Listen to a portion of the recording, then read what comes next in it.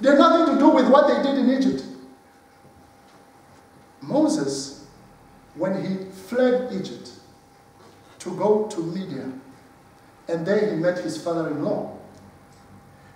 You know what the ladies said to their father? They said, an Egyptian helped us. I don't know whether he told them that they were Egyptians, but you can imagine that when Moses appeared to them, he was dressed like an Egyptian. Sorry. He was dressed like an Egyptian. He was looking like an Egyptian. Amen? Because he was from the palace. But when the Lord took him onto the mountain, he saw nothing related to Egypt. But what did he see then? What Moses saw was in fact the house of God in heaven. Meaning, he saw heavenly things. Meaning, he saw eternal things. Meaning, he saw things that transcend the test of time and space. Amen? That, if an atheist comes up in 2019 and say, those are old, ancient things that are irrelevant for today, just know that that one is lying. Because those matters that the Lord showed him transcends time. They go beyond time into the eternity of eternities. Amen. Now, what happened there? He showed him the house of the Lord in heaven. He showed him the Holy of Holies, the holy place, the outer court. He showed him the high priest of the Lord. He showed him the priest of the Lord God Almighty, the garment of worship, the ark of God's covenant, and the items related to the worship of God. And when the Lord showed him this, he charged him, he said, see to it, make sure, pay attention to make sure that you do exactly everything according to what I have showed you on the mountain. Because whatever he saw on the mountain, that was the worship that the Lord was restoring on the earth. Amen. What Moses saw was the Lord, in fact, had taken men, took him to heaven, opened his eyes, and he saw the things that ought to be done on earth. The worship that for generations people have been trying, have been missing. The worship that people for many thousands of years before that had failed to recognize and failed to understood. Now the Lord opened, out of the abundance of his heart, he opened heaven and released the revelation of heaven for the first time. And so for the first time now, since the fall, he began to tell men how to worship like they did in heaven, like they do in heaven. That's why you see, he gave them the high priest. The high priest is not matters that are confined to the Old Testament. Because you see, the high priest showed up when Abraham had finished defeating the kings that defeated Sodom and Gomorrah. Melchizedek, the prototype of Christ Jesus before he came. Amen? So the high priest of heaven, when Moses saw him, the Lord said, I want you also to call Moses that he may stand before me as the high priest that Christ is. Amen? He saw the Lamb of God that takes away the sins of men. Christ Jesus that was slain before the foundation of the world. And many matters that I don't have enough time to get into. But why do I say that these are eternal matters that are not confined to the walls of the Old Testament? It is because when you look at the Holy of Holies and the Ark of God's covenant, these are spiritual principles of God's worship that have gone on to the effect that when Christ came to redeem us, he followed the very same principle. He followed the very same principle that Moses received. What do I mean? That the Lamb of God that takes away the sin of man. When man sinned in the garden, the Bible says that, in the laws of God in heaven, in the books, in God's book of judgment, the clause there says, the soul that sinned, it shall die. Amen. That is an eternal principle. Yeah, yeah. The soul that sins must die because it has violated the eternal principle of God, of righteousness and holiness. God does not negotiate when it comes to matters of holiness and righteousness. Amen? And so, we see that he says, the soul that sins, that soul must die. But, however, for those that are part of the family of God, Christ Jesus will pay the surety. Or the Lamb of God will pay the price. Hallelujah. When Moses killed the lamb and sprinkled the blood on the Israelites, he was putting into effect the plan of God. That for the people of Israel to be able to stand before God, their sins must be forgiven. Their sins must be washed away. That is a principle that continues. Amen? Because man has violated the eternal principle of God, the eternal command of God, the eternal law of God. And so, the soul that sins must die unless it repents and receives forgiveness. But to achieve forgiveness, it says that there must be the shedding of blood. In order that there be forgiveness, there must be shedding of blood. But that blood must be the blood of an innocent sacrifice. Yeah, yeah. But it is not just any innocent sacrifice, but the Lamb of God. Amen. It must be the Lamb of God. It has to be the Lamb of God. Otherwise, that sacrifice will not be effective. Amen. I'll fast forward a bit. When you come now, when Christ Jesus came, when he came to the earth to redeem us, it says, behold, the Lamb of God that takes away the sins of the world. Amen? This was the lamb that Moses saw. That's why Moses had to offer the sacrifice of the lamb. But why did Jesus need to come? Jesus had to come because those that received the worship, the Israelites, they became too familiar with the worship of God. Too familiar. They began not to fear the worship of God. To the effect that when the Lord said, you must bring a tithe into the house of the Lord, instead, because the plan, the idea, the instruction the Lord gave them was this, that when you go into your flock, the goats or the camels or the sheep must go out, and then you count from number 1 up to number 10. The 10th animal, whether it's lean, whether it's fat, whether it's the best breed, it does not matter. That belongs to the Lord. Continue counting up to number 10.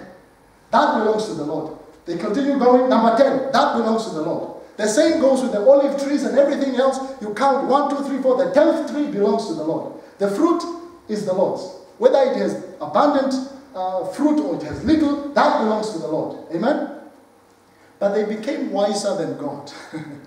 To the effect that when the 10th animal is the fat, the healthiest in the entire flock, they would substitute it for the sick animal.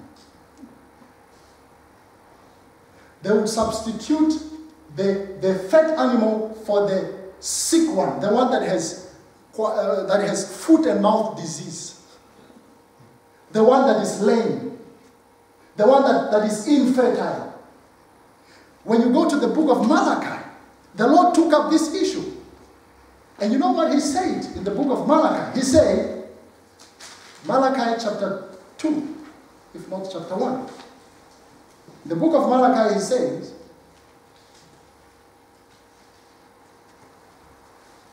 and now you priests, this warning is for you. If you do not listen, if you do not resolve to honor my name, says the Lord Almighty, I will send a curse on you and I will curse your blessings. He rebuked them because they were offering sick sacrifices. Chapter 1, verse 6. Malachi chapter 1, verse 6. A son honors his father and a slave his master. If I am a father, where is the honor due me? If I am a master, where is the respect due me, says the Lord Almighty? It is you, priests, who show contempt for my name. But you ask, how have we shown contempt for your name? By offering defiled blood on my altar. But you ask, how have we defiled you? By saying the Lord's table is contemptible. When you offer blind animals for sacrifice, is that not wrong? When you sacrifice lame or diseased animals, is that not wrong? Try offering them to your governor. Where would he be pleased with you? Would he accept you? He said, try going to the Prime Minister and say, Prime Minister, we have a very good gift for you from Toby. He said, what is it? It is a cattle that has foot and mouth disease. He said, how did he come into this country? We have strong laws to make sure that no diseased animal comes in. And if there is any, it must be cured. It must be treated. Why are you bringing me an animal with foot and mouth disease? Or an animal with anthrax? You want the Prime Minister to eat an animal with anthrax? It's not possible. That the Lord took offense. You dishonor me in your sacrifice, in your worship. Amen? Hallelujah. He says in matters of worship, he does not negotiate. That's why he ordered that the temple be destroyed. When he sent them out of Egypt, he said, tell my son to go and worship me. He said, let my people go that they may worship me in the wilderness. Amen? The idea was to worship. He wanted Israel to be a nation of priests. That's what he said. To be a nation of priests, and then that would become now the pattern which he would use to bring all other nations to worship. When they failed, he said now the Son of God had to come to fulfill what Moses was tasked with. The Lamb of God that takes away the sins of the world. The house of God that Moses saw and was asked to build, the Bible says, Jesus Christ, when he built his church, he says, the church, we are members of Christ, right? But on top of that, he says, we are the building of the temple of God, the temple of the Holy Spirit. The body of God, the believers, the body of Christ is the temple of God. Meaning, when Christ came, he brought the house of God, which then he divided to us, to bring us into that house, to make us priests in that house, like Moses saw the priests on the mountain, and then he became the high priest that Moses saw on the mountain. Amen? Then he says, and so we become the temple of God, the house of God. When he restores all things in Revelation, he said, behold, the temple of God is now man. Some versions say, the temple of God is now man. In other versions say, the temple of God is now with men, or the house of the Lord is now with men. Amen. So you see, so Christ came to fulfill, to bring to perfection exactly what Moses saw. Amen. Now, but then there is a problem. As I round up, there is a problem. What is the problem? After Christ has done such a powerful work on the cross, and even purchasing for us the glorious holy garment that prepare us for worship in heaven, the scripture that Pastor Tim read from Revelation 19, 6-9. He says, for the bride of Christ has finally made herself ready. But even there you see that there was a problem. Why is it only then? He says, finally. Because she has been struggling. That's struggling going on now in the church. That the bride of Christ, irrespective of the worship that Christ has brought us and has come to restore us to, the powerful work of Christ on the cross. Said the church of Christ has entered into a place where she is confused. She does not know, or she does not know how to distinguish between righteousness and sin. To the place where the church of Christ today, world over, is mixing holiness and unrighteousness. To the effect that the church is going to the world and borrowing ways of worship, how to worship, is borrowing from the world. Say, oh, let me go and see how this musician is singing, and then see how the world is singing, and bring that into the church. Amen. That we may sing in church like they do in the world. There's a big problem. That the pastors have gone into the world, and then they said, we want now to run church like a business, that we may make money. They say when Jesus left, he said, do business until I come. But the business of Jesus is not the business of making money to buy private jets and private cars and big homes and to milk the church. Yeah? They say, sow a seed that you may reap a harvest. The worship that the church has assimilated, today is wrong. Amen. It's wrong. And there is a big struggle, and the Lord is busy restoring his church to that blueprint, to that original worship. And he's speaking especially to the pastors, because a lot of pastors today are walking away from faith. Oh, one pastor, he cannot have children, so he decides, I'm not going to worship this God anymore. He said, the Lord should have given me children if he wants me to continue preaching. What a tragedy. That there's a problem. The church is not accepting homosexuality, so I'm just going to quit. That's the problem. When the church is assimilating, that when the politicians are saying you must accept homosexuality, then the church is saying yes, we will accept it altogether, everything.